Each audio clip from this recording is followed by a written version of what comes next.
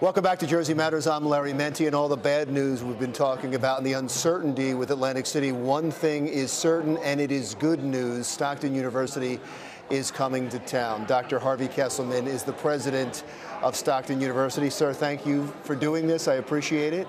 My pleasure.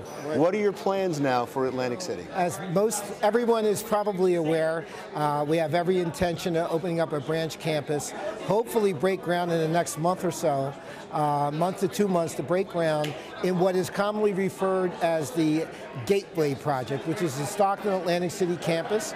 It's on Albany Avenue as you come into the island off of 322. There are 3 lots there, which is the old Atlantic City High School site. We intend to build a 56,000 square foot academic building on that high school site, then housing gorgeous residential facilities for 522 on the block on the boardwalk. And then next to that, a parking garage that will have 800 spaces. South Jersey Gas will have 200 employees, something near 200 employees on the top of that parking garage. And then the lot next door, which will remain a parking lot, could though if we grow and if we're successful, which we have every intention of being, have the possibility of adding additional residences there. I know what Atlantic City gets out of this, and I know Mayor Guardian is excited about this because he sees higher education as a big part of Atlantic City's future. What do you get out of it? Well, we are deeply committed to Atlantic City. I'm not sure everyone is aware how long we've been. We were founded in Atlantic City. At the Mayflower Hotel is where we began, and I actually was in that very first class as a student.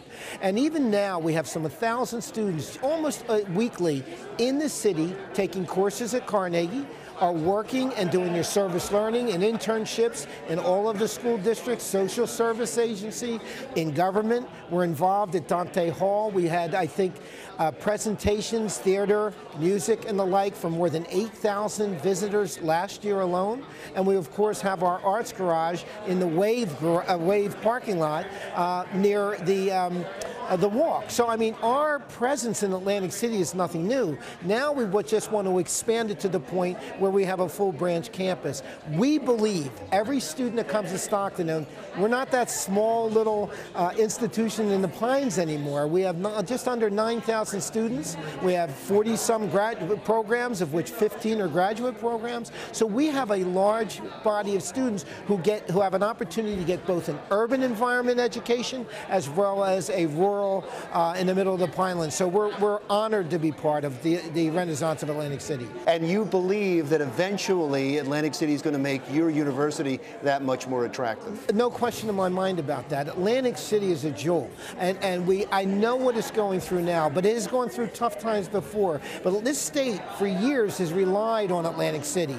And now it's going through some troubled time. I think all of us have to give back and be part of that. Part of a public institution, higher education's mission is to give back to the community, and this is one way to do it. But we in no way can be the panacea for all the ills. But what we can do is provide an anchor in the city to bring in thousands of students into the cities that helps generate enthusiasm and energy. And it's through that enthusiasm and energy that good things will happen. Congratulations on the branch campus. Thank you. Good luck. I welcome you to the groundbreaking when it takes place. Oh, I'd love to go. Okay. Dr. Harvey Kesselman, the president of Stockton University.